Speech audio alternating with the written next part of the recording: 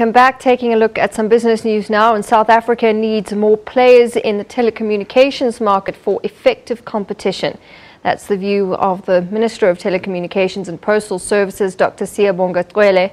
He was speaking on the sidelines of the National Internet Governance Forum and the launch of the SADC Internet Exchange Point in Johannesburg. The National Development Plan identifies the cost of communication as hindering socio-economic development. Government says it is considering several measures to remedy this, among them effective competition in the telecommunications sector, which is currently dominated by only a handful of players. More players to come in this market, because if there are more players, they'll compete to give us better services. That's why we're working with the regulator, ICASA, in this respect, who's cooperating with us. Firstly, the first program we push is that there should be transparency in pricing. You must know exactly what is it that you're paying for, because some of these things you'll be paying for the adverts, really.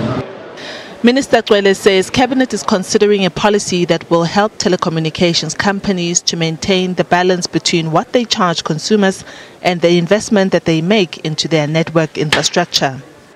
The operators particularly were helping them. There's a proposed new policy which we hope will be finalizing probably soon in Cabinet, which talk about rapid deployment, which will cut a lot of costs in investment of the infrastructure for our own telcos, so that they can also cut the cost to us. We hope that they should pass on whatever we bring to them to the consumers, because at the end of it all, it is the consumer must benefit. Access to a fast and affordable internet is becoming essential as Africa migrates to a digital economy.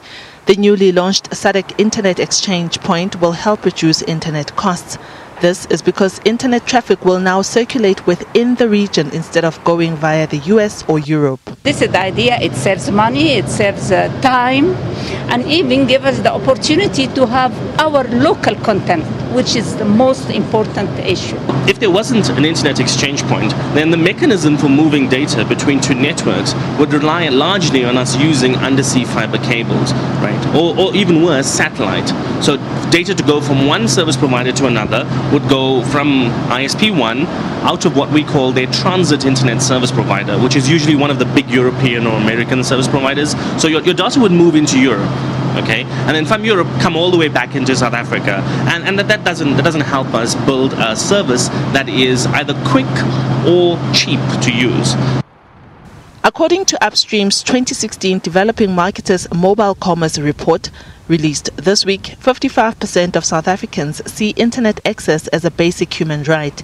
The report further says this poses a significant opportunity for digital service providers. This is because 88% of consumers claim they make daily use of mobile phones for accessing digital services, going up to 95% on a monthly basis. Diabo Seto, SABC News, Johannesburg.